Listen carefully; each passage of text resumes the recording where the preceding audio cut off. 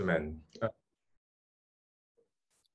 Ladies and gentlemen, a pleasant good morning to you and welcome to LACNIC on the Move Belize. We are pleased to see the attendees here in this virtual event. My name is Kevin Swift and I'll be your Master of Ceremonies for this two-day activity. LACNIC on the Move is an ongoing public awareness campaign in Central America and the Caribbean, which brings together local technical communities and other key players of the internet ecosystem to share information, experiences, and best practices on a variety of topics. This is our second LACNIC on the Move in Belize, but the first virtual one, and we are grateful to the kind support provided by the Belizean Internet Exchange Point, and specifically Ms. Stacy Mendoza and Mr. Etienne Sharp and all of the BIXP team. We will start with opening remarks by Mr. Etienne Sharp. As you may be aware, Etienne is multifaceted and is associated with the BIXP, the Belize Association of ICT Professionals, and the PUC. Ladies and gentlemen, please join me in welcoming Etienne to the virtual floor to give his remarks. Etienne, the floor is yours. Morning, and thanks for those kind words, Kevin. Yes, and welcome back. It feels like we've been disjointed from our LACNIC family because of COVID, obviously. And but I can assure you that in Belize, the good fight goes on. The Belize Internet Exchange Point, obviously, like most other entities, has been stagnated, and we're only this year looking to move forward. But that also accentuates the need for this session in terms of IPv6, which we'll be continuing to push in Belize, and especially the larger providers who have not taken it up.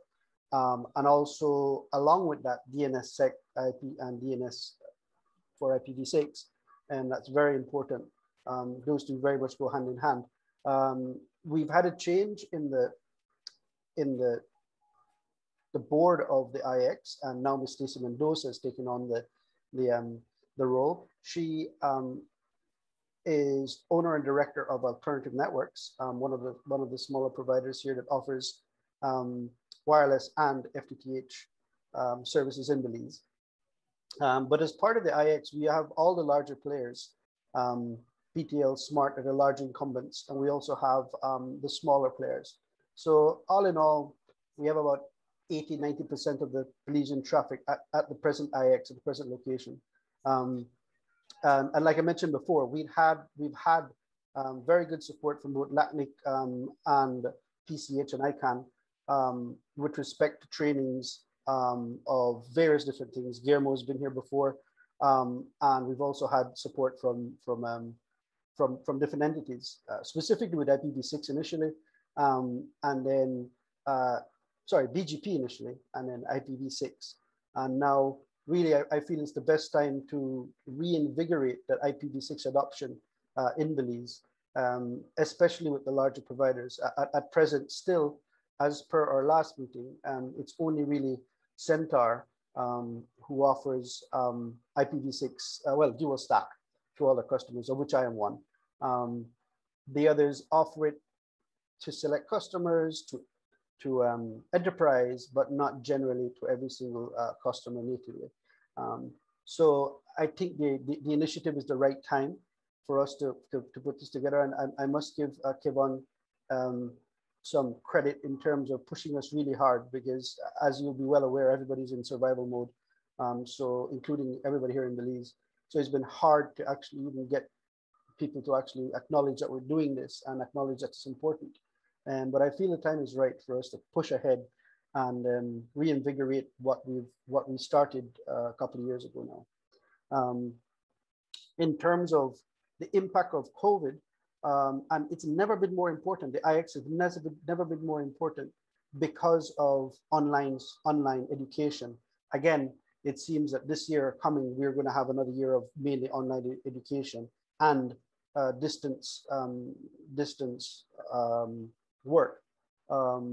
Because of our increasing numbers, many enterprises, including portions of the government, have gone on a rotation base where some people stay home for the day and some people come to work. So more and more networks have become important, and because of that, they've become targets. We've seen ransomware, we've seen phishing, we've seen a lot of different issues as the rise of the internet because of COVID happens. So it's like I said before, and I can say it again. It's probably the most important time for us to push forward with what we're doing here in Belize. So I'd really like to thank Oscar and everybody else, Carlos and everybody else at LACNIC. You guys doing a tremendous job in helping us, especially small island nations, even though we're not an island, but we're referred to that way, with the skill sets that especially the smaller providers don't have. That's very important for us to continue to hammer home. And many of them are now seeing the importance of IPv6 because IPv4 is totally exhausted, and looking at doing 6/4 and different things like that. So I'm quite excited to see a resurgence, even from the IX team, to look at these different technologies and embrace them. So that said, yeah, that's pretty much an update of where we are in Belize. Like I said, the importance could not come at a better time, and it's a time when we are looking to reinvigorate the IX especially, but on a whole, the distance learning for our networking professionals.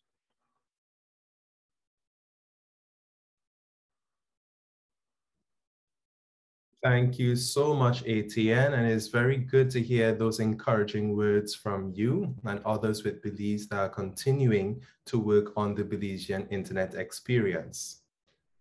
At this point in time, we will continue now with opening remarks from the Executive Director of LACNIC, Mr. Oscar Robles. Thank you, Oscar. The virtual floor is yours. Thank you, Kevin, and thanks, Etienne, for your leadership in this community. Welcome to LACNIC on the Move. We really appreciate your participation.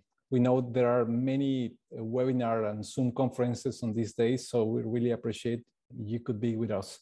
This is the second LACNIC on the Move in Belize, but this is the first virtual edition. The first LACNIC on the Move was in 6 years ago, and it was a one-day activity together with our friends of Caribnou. As part of this communication and collaboration with the Belizean internet community, we conducted some visits back in 2018. At that time, IPv6 deployment was not perceived as relevant by the big operators, telecom operators. It was different though in the medium ISPs. They were ready to deploy IPv6 and they started to do so. And then they've been doing that consistently since January 2019. So today Belize is among top Caribbean countries, top Caribbean economies on IPv6 deployment to end users, around 8% of IPv6 deployment.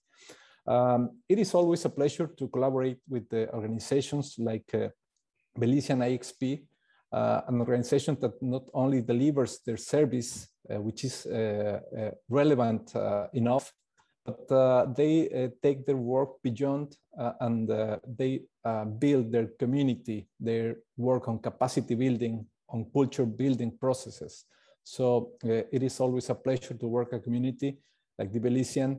You have done a very admirable work in the past years. You established this Belize Exchange Point a few years ago, 5 years ago. You established your National Internet Governance Forum together with the National Cybersecurity Symposium. You established the National Cybersecurity Strategy. So those are interesting achievements in the ongoing conversations related to the internet and digital economy matters on the country. So we look forward to keep participating in all these efforts. So coordination among key players is one of the most relevant activities required to address the challenges related to cybersecurity. So I think that these kind of activities are so important in addressing those challenges. we congratulate you for having the opportunity to build these relationships among you, to have this capacity building process, ongoing process.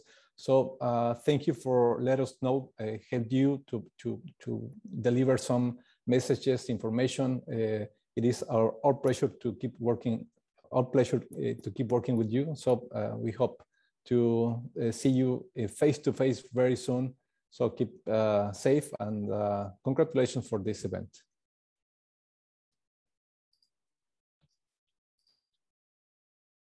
Thank you very much, Oscar, for those opening remarks.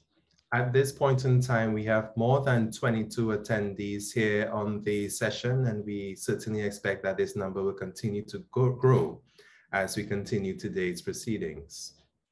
We will begin immediately with presentations for today's activities.